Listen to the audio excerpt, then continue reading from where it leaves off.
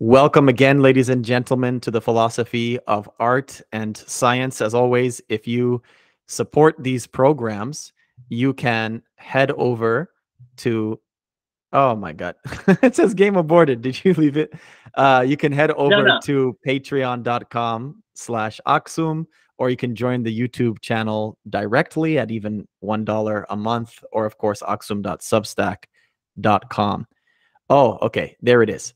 So today's special guest is Sofonyas Kasa'hun Werqé. He's back, and we're going to be doing something interesting. Looks like my Google Meet, which I record a lot of these on, although sometimes I use StreamYard and other services, is allowing for captions as well as a transcript. We'll see how that goes. You know, we're experimenting, but I'm also playing him in some chess. Sofonyas, how are you? How are you, Henak? I'm doing good. Bene, grazie a Dio. Come stai? Indetene. Bene, grazie per avermi. A pleasure to be here. To be back, I might say. Yes, that's right. I've done your program once. You've done my program once. Exactly. And we can talk about that and reflect on it while we have fun and play chess. So I'm going to initiate the chess game. So it's going to be added extra pressure for our conversation. But hopefully we're going to have him share his screen so that you guys could see it as well. So I'm taking my first move here from E1 to E4 with my pawn. I hope that that has affected you on your side. And as you're thinking of what chess moves to make, I wanted to ask you how the Adwa celebration in Italy was for you this year.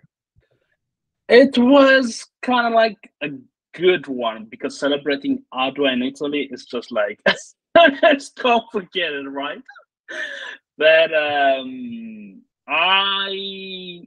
I don't think like we had like a major celebration at the end of the day, because I think the Ethiopian community here is a little bit fractured.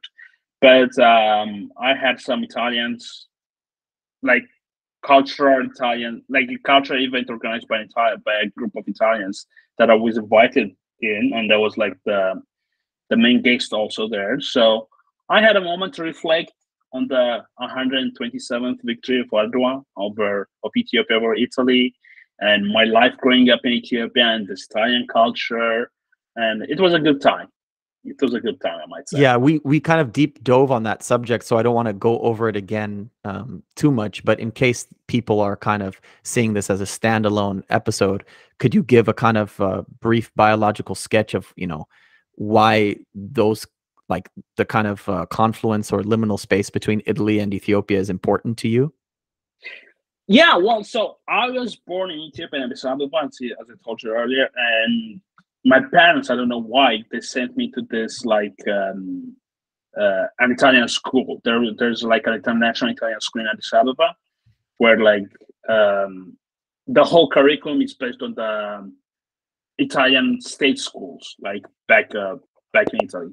So you're gonna have to take. Yeah, here we go. Yeah, I was in the other game. It's very weird because I was frozen. You weren't moving. You were speaking. Yeah, and your timer wasn't there, but it looked like there were a couple games. But now it looks like everything is good. I had moved my pawn from E1 to E4, and it looks like you did it from from E2 rather, and you did it from E7 to E5. In case anyone is listening audio only, there's no way we're going to screen cap all the chess moves after that. But I am moving my knight from G1 to what is this here, F3. But yeah, please continue about talking about your parents' decision to send you to an Italian school.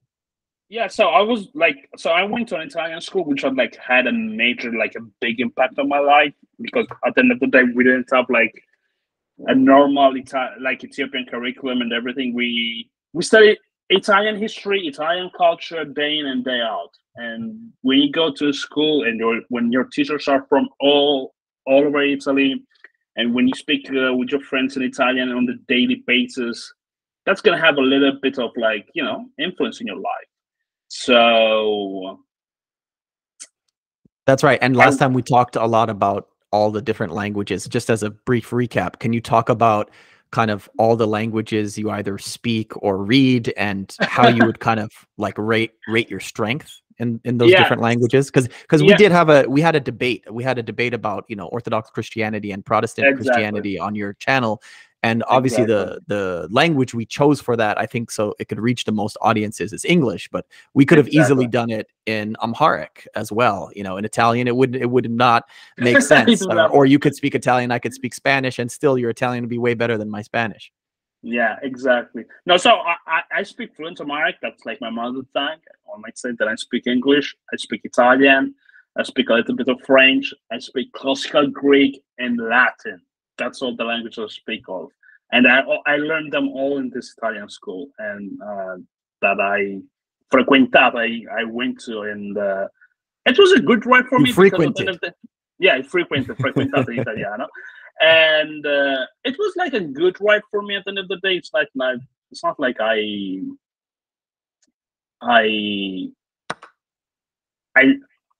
have issues with it, because it has affected me, as I told you. Like, it has opened good doors to me, and it has also shown me who I am as an Ethiopian. That is like the most important thing I got, I think, from this experience.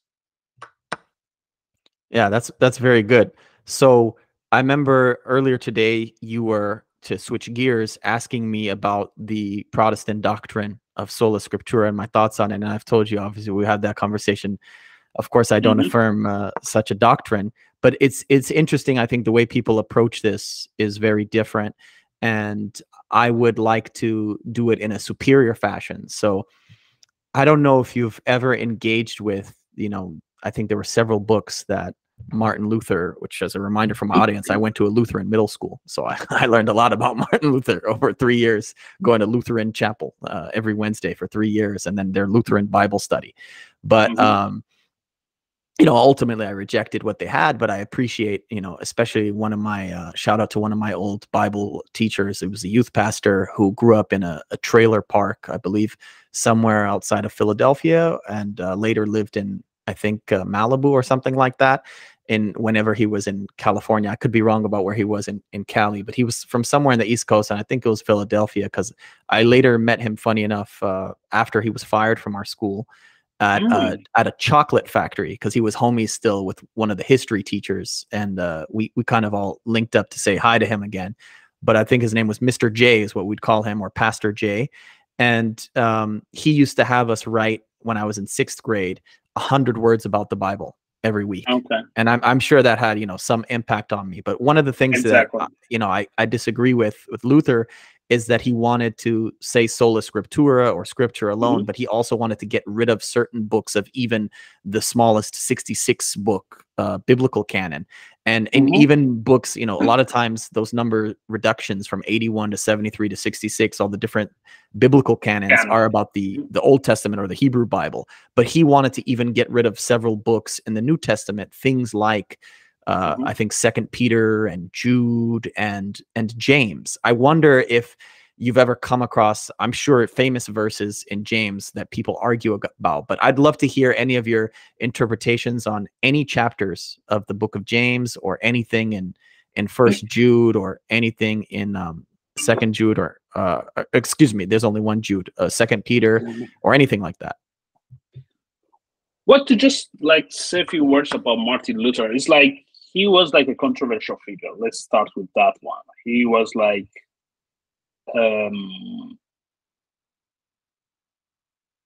you know, oh, you're about to take my queen, huh? I was more like, that's right. That's right. I was thinking about the podcast, and you're about to think about my queen. 2 for 1 special. That's what happens when you think about Martin Luther. You get your queen taken. Because that's what he did, is because after he did his heresies, he went and he literally convinced female nuns to quit and leave the monastery. And I think he took one of them with him. Yeah, exactly. He married one. Yeah, exactly. So, but at the end of the day, I'm like, you're about to really think about my queen. I should have like concentrated more on the game than on the podcast. No, but to just say a few words, like, I appreciate what Martin Luther did like with the Reformation, because I'm still evolving on the figure, to be honest with you. Like, he was like a controversial figure, but at the end of the day, he was like a devoted Catholic. And me going to an Italian school, and the whole Italian culture, like in Ethiopia, our culture is more influenced by the Ethiopian Orthodox Church, right? And the Italian culture is very, very like grounded in nurtured and just like shared by the Catholic Church, which I appreciate that. And also, like when I went to Italian school, like we had like twice a week an hour for religion. We studied like there was like religion, we studied like Christian theology, and our teacher was like a Catholic priest at the end of the day, and he was like, you know, he told us like he wanted us to show the Catholic version of the Christianity. So I kind of like grew up in that too. So I kind of like I'm conflicted because at the end of the day, I love the Catholic Church. I love the history. I love what it has produced in the world. But at the end of the day, there was like a real corruption in the 16th century, and what Martin Luther King did with the Reformation, I think it was like to go back to the basics. So it's a very nuanced conversation where it's not like a black and white conversation where there's like one is the bad guy, the villain, the other one is the good. But I kind of like agree with the Reformation points. I mean, salvation alone by grace through Christ alone, for the glory of God alone, through only like Scripture as our only compass that guides us in our faith. And he was a controversial figure. So did he try to? Yeah, I don't expect you. Obviously, I don't expect you to affirm like every part of his life, like convincing a nun to quit being a nun. Probably which, not by the the way, I holiest agree. thing. Yeah, probably not the holiest thing, although I can imagine some world in which if she was going to stumble anyway, maybe he saves her. I could see some argument for him. And even as being a Protestant, you don't have to affirm everything. Like, it's not like you guys have, saints in the understanding of like the canonization of formal saints in the Catholic Church or something like that. And this whole conversation, by the way, is kind of different from the conversation in the Orthodox Church. So for us in Ethiopia, it's totally different. The Orthodox mentality, or phronima, it's a very different mentality.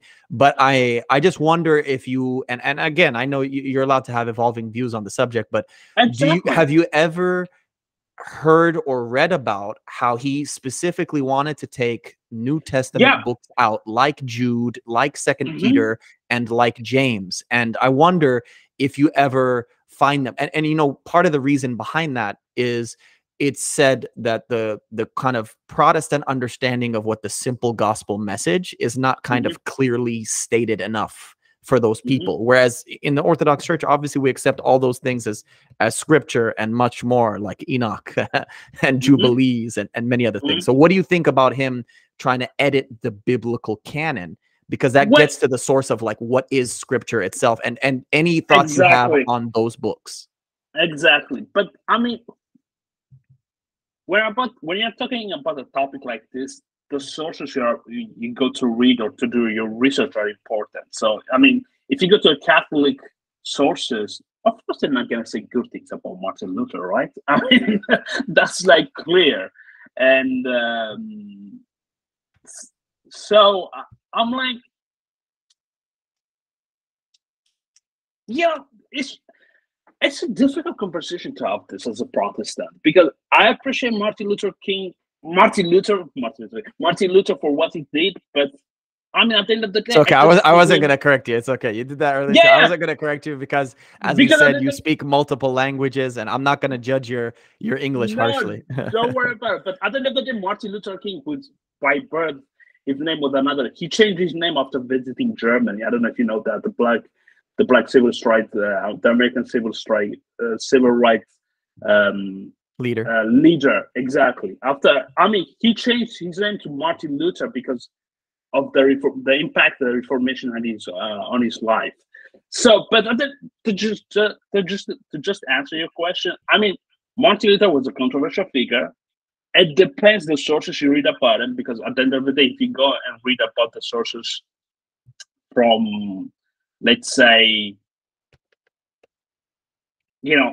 Catholic sources, of course they're not going to say good things about So the are guy there who like Protestant rules. sources that say that he did not want to take books out of the New Testament canon that was 27 I listed by haven't read. Athanasius of Alexandria? I haven't read them till now, but at the end of the day, my starting point is that like, the New Testament is equal. There are like 27 books, and they're the same for every Christian denomination. It doesn't matter what they are, Protestant, Catholic, or Orthodox.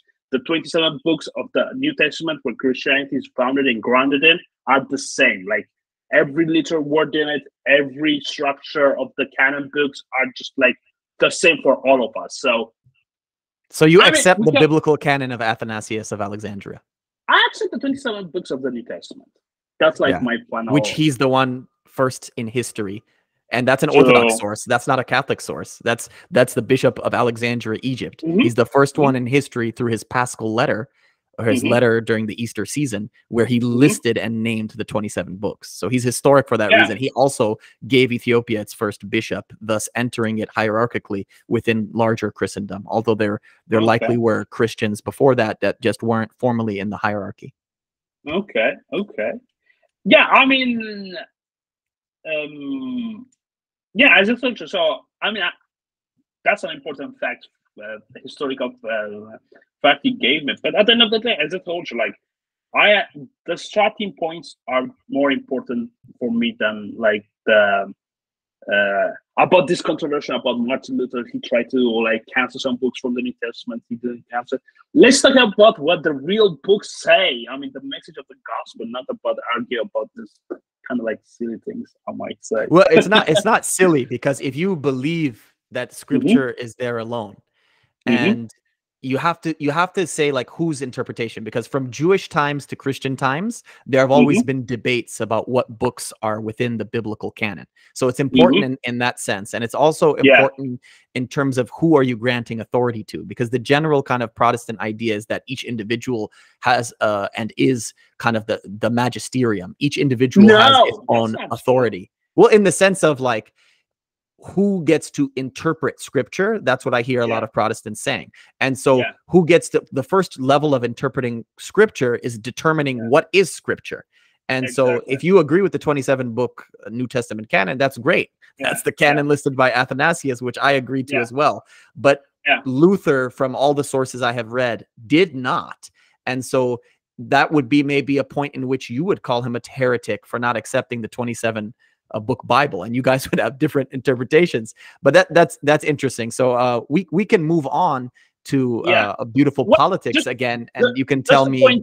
But just to point out, I'm like, as I told you, Martin Luther was a controversial figure. I mean, he changed the course of history with what he did. Like he impacted the whole world with what he did.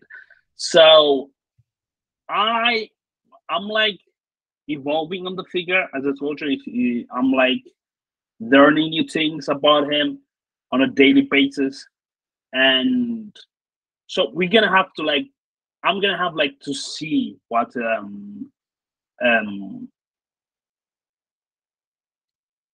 like I'm gonna have like to take time and do a good research before I like arrive. That's fine, and I don't need a definitive statement on him, but I can just tell you in advance of your research, I can see that you're going to have friction with him about his biblical canon. You can still maybe, in your view, think that he did more good than bad because he brought it from Latin into German, the vulgar language for the people to speak, and you might just still think he did a good job, but you can also potentially disagree with him on the biblical canon, which I hope you will do on your own independent research. And to move on to kind of more recent politics, you recently finished a term in political office in your local region. Can you tell us what your local region is and what your political position was and what that environment was like? So yeah, it's a fascinating story. So I was born in Ethiopia, right? So I grew up in Addis Ababa, went to an Italian school, spoke daily Italian, absorbed, I might say, the Italian culture. Then when I was 15, just to recap a little bit of my history, when I was like 15, I started working with the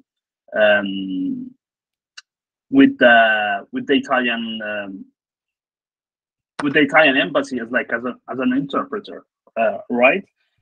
When I was still in high school, I used to be like the interpreter for the Italian military attaché office. And then after after I finished like graduating high school, they offered me full-time job as the personal assistant of the Italian ambassador. And I worked there till like 2013 before they grant me a scholarship to come study in Rome. So I arrived in Rome in 2013, fresh off the boat, fresh out of the boat. I'm enrolling in college, studying and working at the same time. And then, like, I started like participating in politics, getting into politics at the same time. And in 2018, my party like decided to. What was your party? The Italian Democratic Party. It's like a center-left Italian. So when I say left, European left is very different from American left. Explain what the European center, left, and right, and particularly that I imagine the Italian one is maybe different than the French one. Kind of one more European left. They have a coalition and they agree like on a bunch of things. Like their main objective are like economical things. They agree like their whole thing is like lefty politics is like they analyze everything through economics, right? So it's just like they want to like put away the disparities that exist between people at the end of the day. But they're not like woke left. I understand. Left. It sounds like in America what we would call classical liberalism, and in fact, the Austrian economist Ludwig von Mises has a famous book called Liberalismo or Liberalism. Liberalism. They're like classical liberals. They're liberals. So you're more socially conservative than the American left. Exactly. They're more socially conservative than the American left. They're like classical liberal. They're like liberal in the true sense of the term. They're like for individual rights. They see good in immigration. They want everybody to be treated equally under the law. You know, they're just like basic stuff. So the Italian Democratic Party, they just gave me this opportunity to run in 2018. And I ran and the people voted for me. And like I was like the first Black African Ethiopian guy to be elected in the regional council. And I served like for 5 years. And wow. I just finished my term. I just finished my term in January of this year, where at the end of unfortunately, I might say the center-right party won back the legislative. So we're gonna come back to that when I ask you about the prime minister. What does it mean like to have served 5 years? What type of and this is just the area of Rome as a city?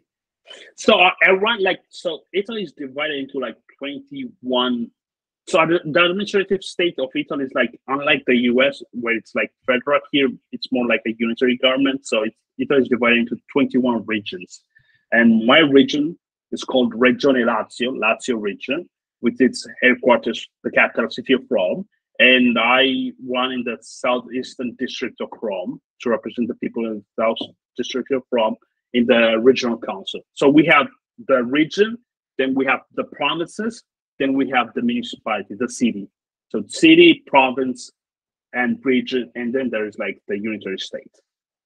And it was like a beautiful experience for me because I had I had the amazing opportunity to work, I was in the committees of like tourism and culture and oversight over the executive. And it was a beautiful experience. I mean, I never envisioned to be in politics, but to be be elected after coming to a new country and just staying there for 5 years, it's just crazy. Were your parents shocked and surprised when you initially did that? And what type of issues did you work on for the southeast region there? Yeah, so my parents were very surprised, but they kind of knew the kind of kid I was. Like since I was like a little, I was always like experimenting things. Even the fact when I was 15, I started working for the Italian embassy. My parents were like super proud of me, and I used to work and study at the same time. So they were like, in Ethiopia we say "Yeli Jawa," I guess. But you're like very mature, even though you're like a little kid. Mm-hmm. So I kind of like grew up in that kind of environment at the end of the day. So that helped me a lot. So they were like super proud of me, and they were not surprised. My dad said, I knew you could you would put something like that. You put off something like that. So it was a great. For me, it was like for my personal life, and for my personal career, it was like a huge path forward for me because that like gave me opportunity to work on politics and to see things from like far behind what happens behind the scenes. It was like an amazing opportunity. So I worked like for the people from, but on the legislative, I worked on the culture and tourism committees, I might say. And we, as you know, like Rome is one of the most visited cities in the world. We have like 7 million people on a yearly basis that come to Rome to visit. So we worked on like policies to make it more hospitable, to make it more business friendly, to make it friendly for the workers, for the employers, because at the end of the day, Rome lives off the tourism. So it's not behind the tourism. There's like restaurants, hotels. There are like a lot of people that work in it. So we discussed with stakeholders. We drafted policies. We went on to enact laws to make it more business friendly environment. It was like a huge thing for me. That's excellent. And did you receive any pushback from the other parties while you were working?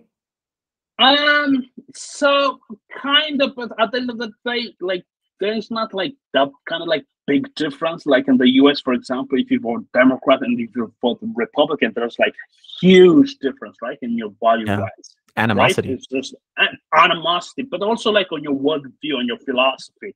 It's just like you can like a guy that votes Democrat and the guy that like votes Republican, they have like a very, very huge like. Some people say they wouldn't even date each other. In these days, yeah, I've read about that.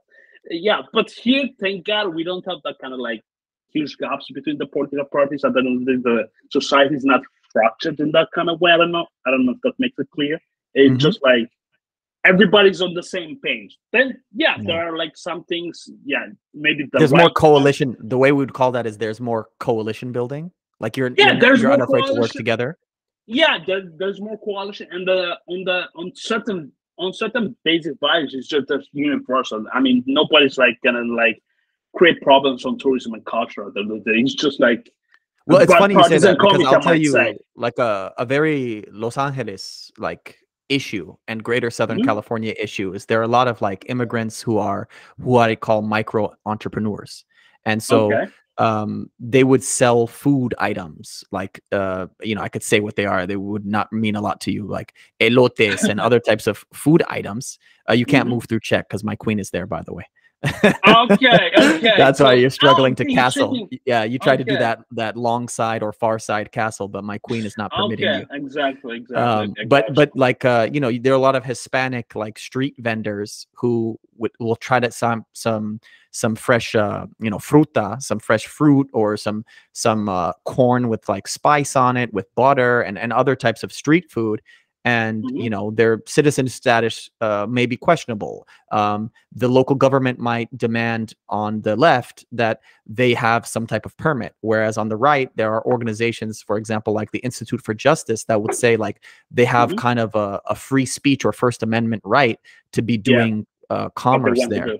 Exactly. And so they have disagreements. You'd like even someone like a low income, self-employed let's say Mexican immigrant in South LA, you would think like it's the perfect basket case for a progressive politician, but that they would argue with someone maybe more libertarian or classically liberal minded who would say, let's promote them by either making like the cheapest fee possible if they need a permit, or if we're going to make it a First Amendment issue, make them not required to have a permit at all.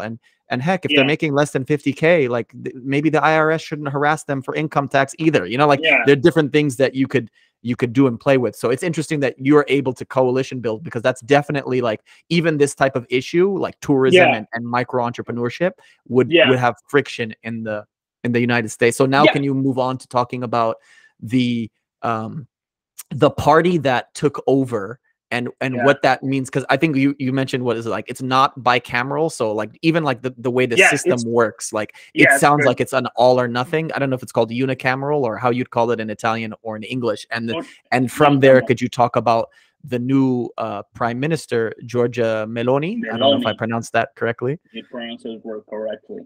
You got it on the first action, on the first. And now you're threatening my queen.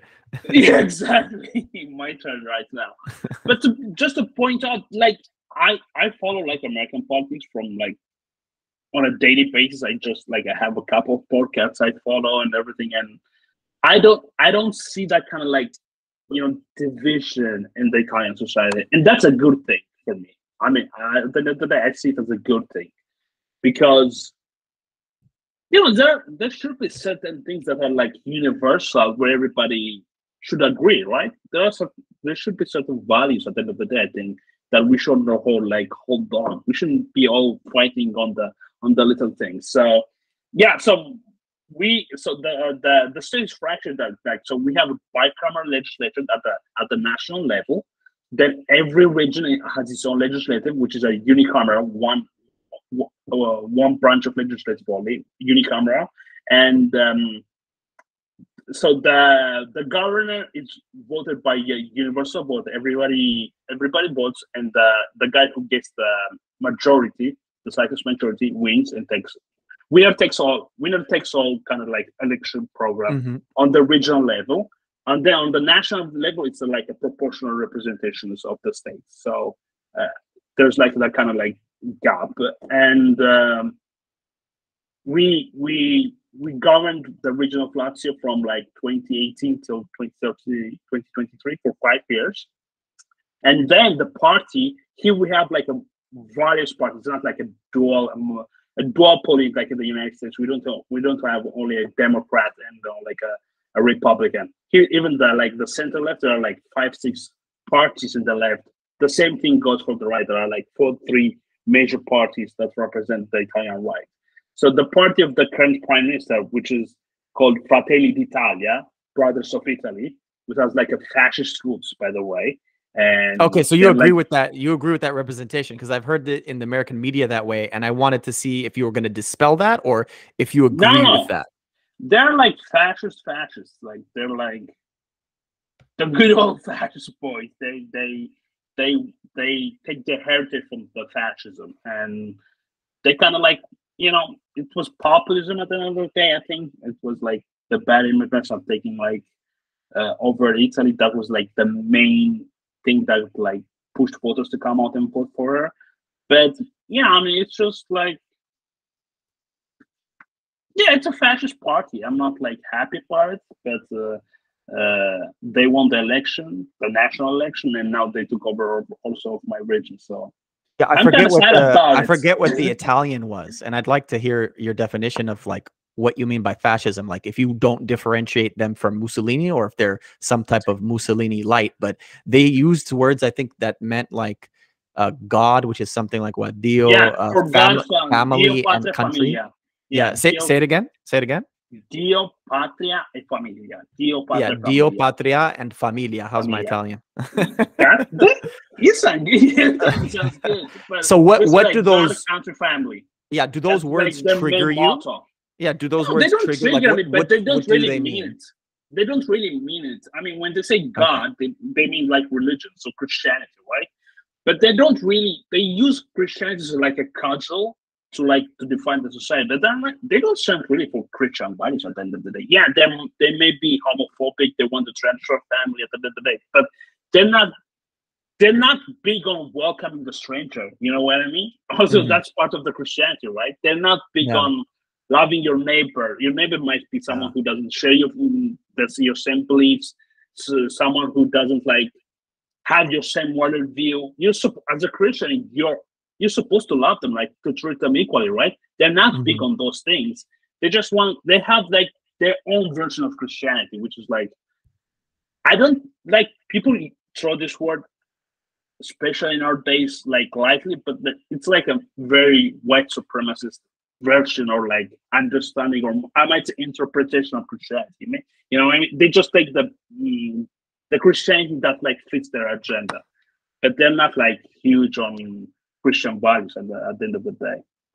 And yeah, no, that's interesting, because normally I would think you like those words like Dio, patria, and Familia? Yeah, I am as a Christian, like, but yeah, So it's I just think that fake. they It's don't just fake. trigger me at Yeah. all. Yeah, it's just like they just use it as a casual. They hide behind religion to like to push their agenda, but then their objective, their real agenda is not like the Christian values or to protect the Christian heritage of Europe or Italy.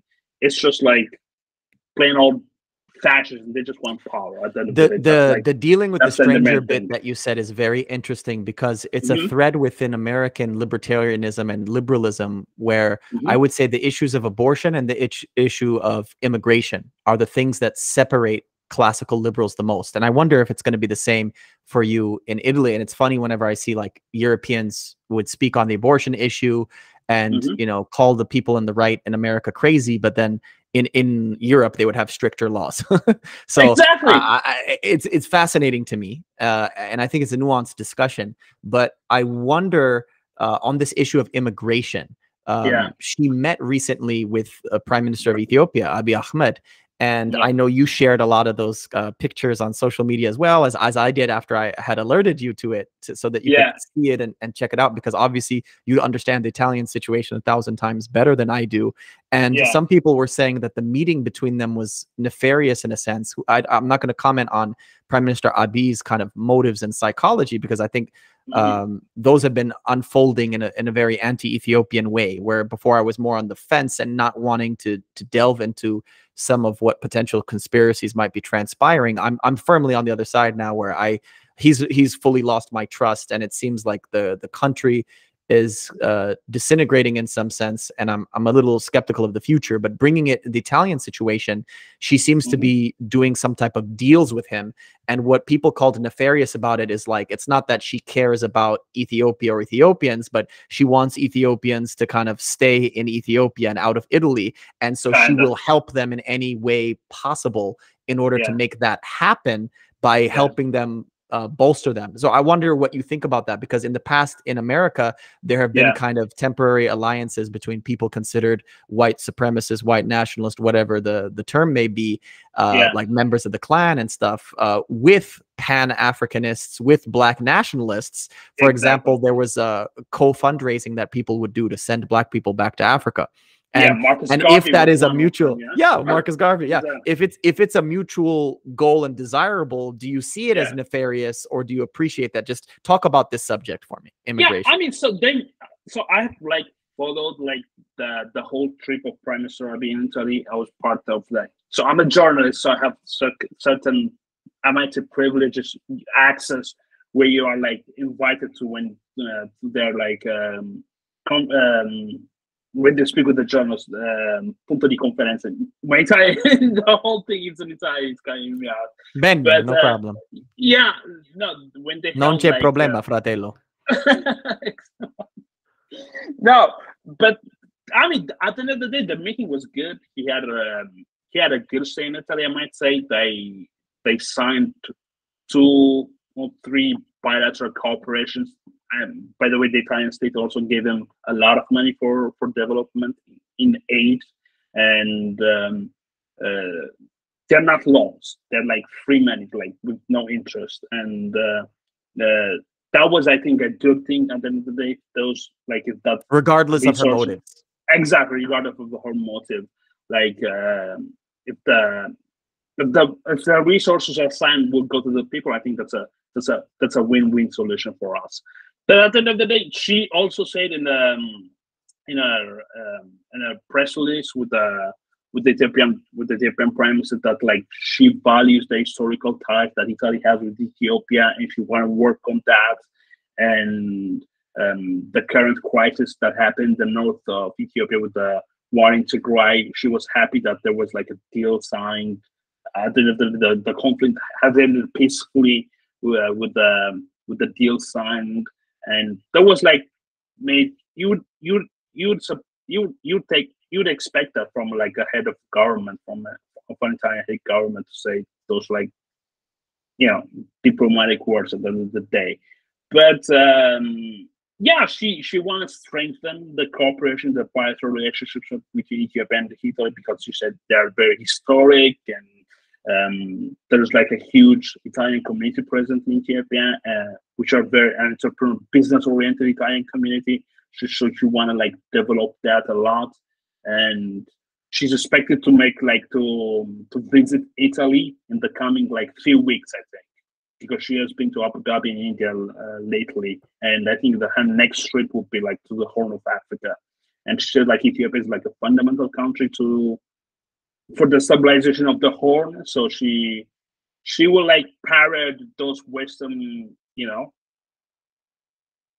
say Western foreign policy also in Ethiopia. At the end of the day, she won't change that. But like, what was your other question about the? So I mean, I could push it in another direction on the same subject. She's been in power since October 2022. We're in March of 2023. It's been about 6 months or so. So has fascism descended upon you in domestic policies the way that you had expected, or are you surprised? Like, and you think she's just kind of taking things very slowly and very almost Ethiopian palace intrigue style? Yeah. So like. And in the Italian politics, they say like there's like a big difference when you are like in the position when you take power and become government. And she's being very institutional in her ways, very diplomatic. She used to talk like that when she was in opposition, because I know her. I used to read like newspapers on a daily basis on her like on the things she used to say about immigration, about family, about certain values or certain views. Now she's more like, diplomatic. She's more nuanced, and she's more like institutionalized when she speaks. So she can't speak when she was like in opposition at the end of the day. But has fascism came back in Italy? No, because like fascism is like the movement that has ended, but also fascism is a kind of like a type of mentality, right? I mean, to always. So it's a neo-fascism. It's not like it's not the same thing as Benito Mussolini. No, it's not the same thing, because it's like in 2023 nobody will accept such things. But there are like certain laws, in certain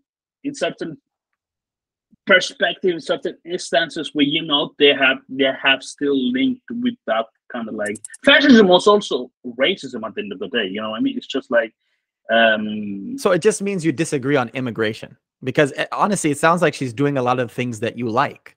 So I don't think you would be that much of a fan of a fascist, as a conservative Ethiopian.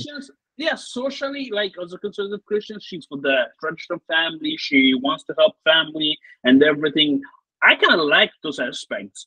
But also, I am liberal in the sense, like, I believe in liberty, I believe in individual rights and individual liberty. So I don't want. But immigration, right? Like what I'm gonna push you back, because I think the word fascism is used too often. So what I want to push back on, is it seems like you just have a fundamental disagreement on immigration. Is there anything besides immigration that she does that's deeply offensive to you? About immigration, yeah. I mean, I agree. Like, immigration is one of the topics I disagree with. Good game, by the way. I just won. Exactly. You can stop sharing your screen. You can stop sharing your screen. Wait, we got a rematch, because I was like taking on the podcast. It's okay. I know. Yeah, no, but I mean, fascism, like in Italy, we say like there's like the fascism with the uppercase F. That was like a movement that ended like in the 1945 with the Italian people winning by the Americans. Yeah, exactly. The Americans played also a role. But also there's like fascism with the lowercase f. That means that was like kind of a mentality where Italy first. What does Italy first mean? Italians first. You know what I mean? It's just like, it's the same version of America first, or like, the same thing that Trump had on his movement. Like, okay, so would you refer to the Trumpist movement in the United States as a lowercase f fascist movement? Kinda. I didn't know you felt that way. I didn't know you felt that way. A little bit. Okay. Kinda. Okay, I didn't know you felt that way. Yeah, because kinda a little bit it's very different, because American politics, as I said, like, it's very different than Italian politics. But when they say like America first, it means somebody has to be like second, right? Somebody has to be third. Like, if you believe like in equality of all nations, I mean, you don't push that kind of idea. So, like in Italy, they say Italians first in everything. Italians first in everything. But Yeah, at the I end of the think day, it's who an are the idea of, Italians? Because yeah. mainstream culture does it accept the mainstream public culture like a black guy like me as an Italian? You know what I mean? It's like the same thing in America when they say American first. Who are the real Americans? That like a Hispanic can be accepted in that like group. You know what I mean? It's just like they play on those words because that's the lowercase fascism for me. I see. I think we have a fundamental disagreement about the term, because for me, it's like fascism. Earlier, you said, the liberals, your center left crew in Italy view things from an economic lens, which is where I Yeah, do. I do it from the exactly. lens of an Austrian economist, especially in the Misesian school, the Hayekian school, the Rothbardian school. And from that point of view, fascism is kind of complete total control of the economy top down By the and state. Yeah. by the state. And if I don't see that, I don't see fascism. And then you have this question of like racism, which is always by putting yourself first, does it make you inherently always first? And this question is where people always argue, is what happened with Franco's Spain, and I forget the guy in Portugal, but Portugal, the same thing as what happened in Italy and Germany? Clearly not. Even between Italy and Germany, there's a difference of degree, certainly, and perhaps arguably a difference in kind, but the type of things that Germany did versus that Italy did, and both of them are different than Spain and Portugal, which pretty much sat out of all of the international atrocities and kept it as a domestic economic system, which itself is kind of a bastardized left-wing version of monarchy in the 20th century. So I think it's because people have a deep seated, I know you like Michael Knowles, and Michael Knowles was recently pontificating about the symbols that are being destroyed in the MS-13 shrines in El Salvador by the El Salvador regime, which he's the head of, and is a great kind of Oriental despot or a man of the East. He's from Eastern Mediterranean, kind of Middle Eastern, Near Eastern background. He's been cracking down on them with the suspension of what human rights organizations call human rights, but he's decreased the murder rate a lot. And what Michael Knowles was saying was like a lot of these human rights NGOs and a lot of critics of Nayib Bukele, the gentleman, the ruler of El Salvador, the critics are often mentioning that he's an authoritarian. And Michael Knowles of Daily Wire was saying, what does it mean to be an authoritarian? And I would question the word fascism in this way. It seems to be just a critique of the centralization of power, but trying to use it in a pejorative word, like just kind of a slur for people that you disagree with. And I find it interesting that the fascism hasn't descended in the way, capital F, to Italy that it does. And I wonder if you think she had the power and the means that she would try to resurrect that, or she's comfortable with the, as you say, the lowercase f fascismo. Well, that's a good analysis. I'm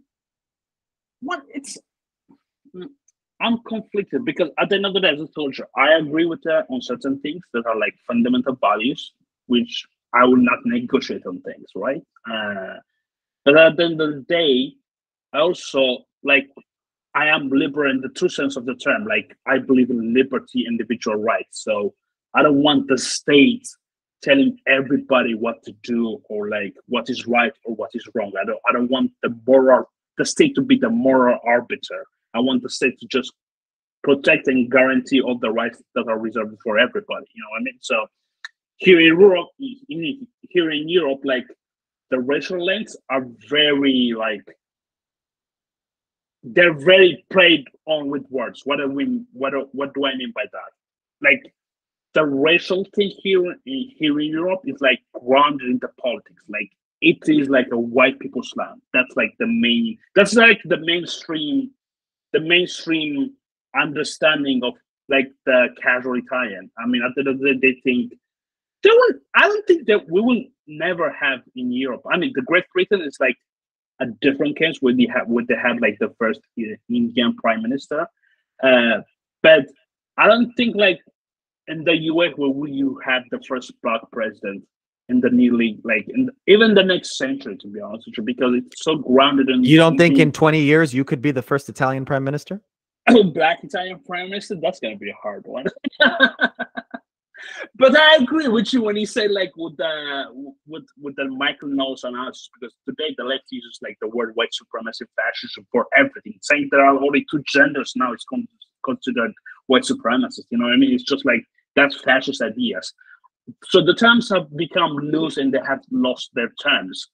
But we should not like close our eyes, because there are real people behind that like still have that agenda, and they still think like they don't believe like everybody's equal, born equal with like certain unalienable rights. I believe that everybody's like every human being is equal, but there are certain people that like they play those that's words. fair, and I think we can agree on the general principle that these terms are used too loosely, but then we can disagree on any specific case. And I'm frankly ignorant of the Italian case, so I can't make a full decision. I'm reading everything in translation, although I do read some of the Italian. Like I said, it's even easier for me to read Italian than to hear Italian.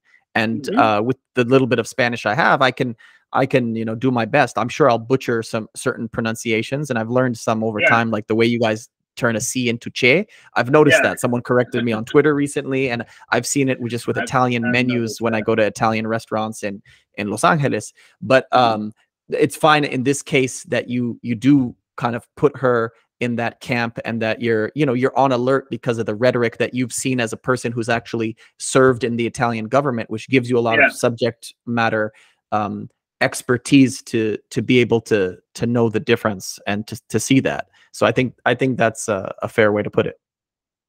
I agree with that. I mean, yeah, I agree with that. I mean, with the points you said, I mostly agree with that. I concur with that. I mean, at the end of the day, I just want people to just not be like taken advantage of, because there are like people, they will sell you everything. They will sell you your values to have your vote at the end of the day. So I have seen that, especially around the conservative Christians in the US, where they say they stand for Christianity or for Christian values, but at the end of the day, they push another agenda. They're more worried about immigration that will change the country. That's not like, as a Christians, we shouldn't like think like that. You know what I mean? They think of their ethnicity as something is essentially to be preserved, and they see politicians trying to erase that position. In Italy, not necessarily whiteness, but Italianness would be that thing, which would coincide with that. Although I know there are internal debates between the northern southern axis of Italy about that too. I don't know if it starts in Naples or just in Sicily, but I know there are those arguments as well. So if there's anything you can say about the idea of what is it to, because I think a lot of them just want to cut immigration off now, but then it gets to your question, what about the people that are there? Like, do you need a parent to be there? In the United States, even people I admire, like Ron Paul, have wanted to repeal the 14th Amendment, which would mean that you are not given a citizenship status just because you're born there. So someone like me, I have two of my parents born in Ethiopia. Potentially my citizenship would be questioned, even though I've spent 32 years in the United States. So I wonder, what is, to the best of your knowledge, like, what does it mean to be a citizen in Italy? And is it this kind of dichotomy between those who are, migrants or non-citizens and those who are citizens? Like, what does that mean? And that might be where the friction is, in addition to wanting to stem the flow of immigration going forward. I mean, to recap your point of like birthright citizenship, for example, my party in Italy pushed for that law. We call it ius soli in the Latin term, ius soli, like right of the territory. If you are born in Italy, automatically Italian right away. And her party was like the first party that came out against it, and they're like playing racial politics, but saying, if we go down that road, over the next 40, 50 years, Italy won't be Italy. Like, Italians won't have like the same taste. It will change like democratically the country. So they're very but like worried about that, and I think that triggers all of our policy. You know what I mean? That is the left sees like the policies for an economic lens. Her and her party sees like everything through that kind of like racial lens, to be what it means to be Italian is the heritage and everything. Which, by the way, I agree in a certain way culturally, yes. But at the end of the day, we live like in a modern state too. So there are like certain rights that should be reserved for everybody, not just for like, certain people. We don't have like, it's not like in the feudal system. We're just, we're like, we're in the modern times where everybody has certain rights that are like fundamental and inalienable. And that is like my whole point. I wanted to make sure like people understand. They just sadly we are not in the feudal system. That would be great, but if we're in Ethiopia, I know you're an Ethiopian descent person living in Italy. If you were an Ethiopian, if you had to empathize and be in the shoes of this party that you don't like, do you think that as an Ethiopian nationalist, you would have any of the same sentiments that they do? Or do you think that you would advocate for the same things that you're advocating in Italy were you in Ethiopia? I would be advocating for something that would advocate like the heritage, the cultural heritage is important, like the past and like history has its effects on the course of the country's like aspect in various aspects. So I would definitely agree on that, but I don't think Ethiopian nationalism like is rooted in racial and ethnic ethnicity. At the end of the day, I don't see that on the whole African continent. I don't see. I mean, in the US there might be some like black nationalists that will argue otherwise, but I don't see our Ethiopian nationalists, which I am, by the way, I'm an Ethiopian nationalist, but I don't think Ethiopian nationalism is rooted in like in ethnic superiority or in ethnic racial hegemony. I mean, at the end of the day, I think it's more. Well, like I think historically, I would argue that the office of the emperor is arguably rooted in ethnic superiority, in the sense that we have the Solomonic lineage where you have to prove that you're of the line of Solomon. But from there, you might have like 5% of your DNA that's Solomonic, let's say, and the rest of your DNA could be crazy. Like I've heard accounts that Emperor Haile Selassie's DNA was 50 to 75% Oromo. Even that needs to be explored and questioned on, which tribes, because a lot of them are adopted tribes. But let's even say at face value. Do you agree with that? Hold on. Let me say at face value that that's true. With the Ethiopian situation, I do agree, because I think indigenous forms of governments should be respected, and that's the kind of agreed upon historic indigenous form of governance that is at least 700 years old and arguably 2,000 to 3,000 years old, which has a lot of kind of evidence behind it. But I want to mention, it's only in the office of the emperor. Even the emperor's wife could be anything, the queen consort, and every other local regional position could be the sultanates and emirates in Afar and in Somali. You could be you can be a hereditary chief in northern Gondar or in northern Shoa or in Jimma. Or you could not be hereditary. You could be someone who was appointed to that position. So even the level right below emperor, which is governor of a region or a state, your ethnicity had zero to do with it. Like there are some people who just inherited it through their family lineage, but there are also people who seized that power through their merit, through might makes right. And so I would say only in the office of the emperor do you have it. And even then it's not like a purity test. It's just like, find some link. Like Emperor Yohannes, the famous Tigrayan emperor, got his claim to the Solomonic throne through one ancestor on his mother who's from Gondar. And so these things are more complicated and nuanced than people who attack them. But it's good. It's good that you would have the same position in Italy and in Ethiopia, because I think certain people might change it based off the context, and at least it means you're not hypocritical in that sense. You would advocate for birthright citizenship in Ethiopia, even if it led to 50, 100 years, 500 years down the line, Ethiopia being like half white or something, or half Chinese. Yeah, I don't know if it's like me growing up in Andes and going to this international school of Italian has influenced my ideas, but I don't like race or ethnicity has never been like, I don't see them. I don't take them as a factors in determining one's quality or like one's a person, like a human being's like, you know, license per perspective. I don't think like your ethnicity or your race should influence how you think. I mean, I am.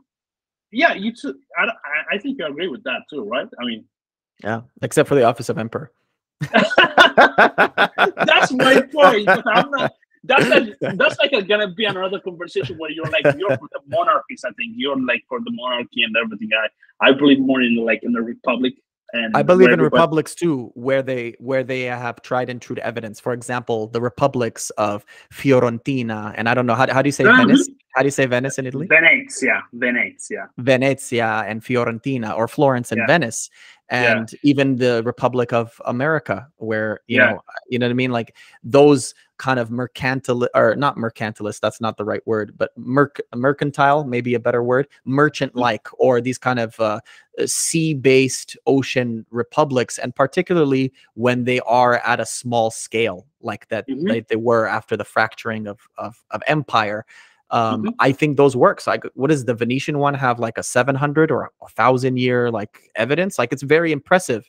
I think it can work. But if you look at Eritrea and Ethiopia, let's be honest, there's never been a working republic. There's no evidence of it, and people have to be evidence-based. And so from all the evidence that I have seen, the only good governance that has ever worked in Ethiopia is monarchy. And so in the Ethiopian context, I'm a monarchist. In the American and Venetian one, I might be a Republican, a lowercase r Republican.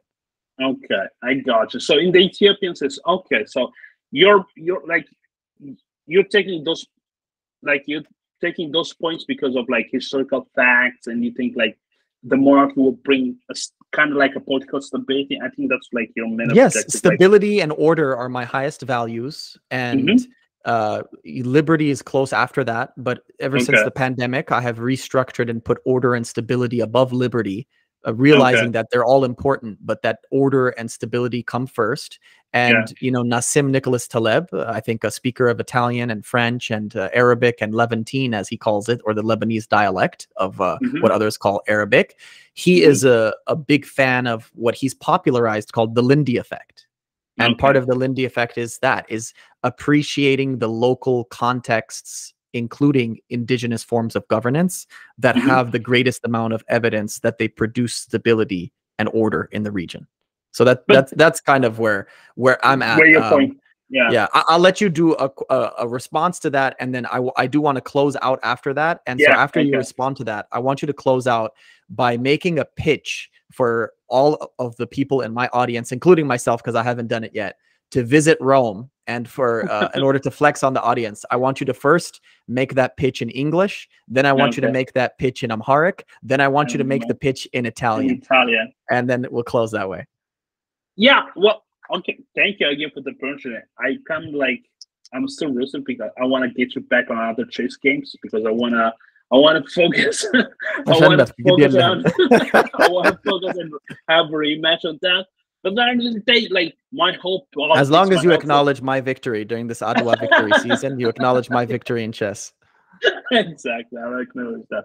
But at the end of that, I would just wanted to say, like, my whole life philosophy, worldview, or like even like on the simple things are like rooted in scripture. Like, I have like a Christian worldview and a Christian philosophy, and a Christian. I see everything and analyze everything in life through that lens. So when you see through scripture things like government, or like how the society should be ordered, or like how society should function, I think the Christian ideas are like the best ideas in the world.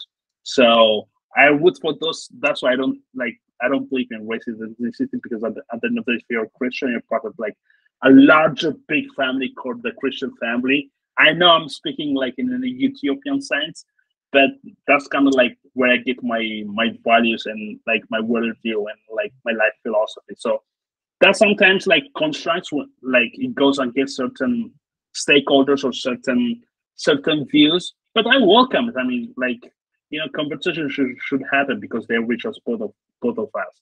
And So thank you again for the opportunity. I want to make a rematch, and let me do the pitch. You want me to Oh, okay. But before, yeah, we'll have the rematch one day. Yeah. Make the pitch, but before you make the pitch, plug your podcast as well. I don't know how active it's been lately, but just plug it so we get more eyeballs there, and then make the pitch in English, Amharic, and Italian. Okay, so my podcast is called, it's an Italian mainly, it's called Un Caffè con Sofonyas. It's called A Coffee with Sofonyas. And we talk about like current events and current events and like social, like topics that are relevant to the social society through a Christian lens. So we analyze scripture. I debated you last time between Christians from a Protestant and Orthodox version of it. If you want to guys see it, it's called like Un Caffè con Sofonyas. You just like go YouTube and you find it there. And to make a pitch, let me start in Italian because I'm living in Italy. Se per favore venite tutti a vedere, grazie di tutto prima di tutto per l'opportunità per avermi visto in questo modo. Come vedete parlo bene italiano rispetto al mio inglese e amarico, però se siete in zona oppure se siete in Europa, nel sud Europa, venite a vedere l'Italia, che è un paese bellissimo, straordinario, con una cultura proprio pazzesca, millenaria, si mangia bene, si vive bene, la gente è tranquilla, quindi alla fine dovete venire per forza a visitare Roma, che è una delle bellissime città al mondo, quindi è un onore avervi ed ospitarvi a Roma perché è un paese meraviglioso e non ve ne pentirete di questa decisione perché è una delle qualità, culture, gastronomicamente parlando, è una delle più belle paesi di città al mondo. How was my Italian? I don't know if you got any Fantastico. Words. And yeah, just let me say that in English. Italy is like one of the best and beautiful countries in the whole wide world, I think, next to Ethiopia, obviously. After Ethiopia, I might say. And if you want to visit it, you can find my contacts like on my podcast. Just write me, and for any assistance, I'm there. So it's a beautiful country. Come and visit. You will see where the past and the present meets. Like in Rome, you will see all the glorious Romance area from 2,000-year-old history, and when the present meets with the modern time. So you will love it. አማርኛ ጥሩ ባይሆንም ለሞክረው ጣሊያን በጣም ያው እኛ ከጣሊያን ጋር ያለን ግንኙነት ታሪካዊ ቢሆንም ጣሊያን ሀገር በጣም ቆንጆ ሀገር ነው። ሮም መጣችሁ እንድትጎበኙ እጋብዛችኋለሁ። Let me say that in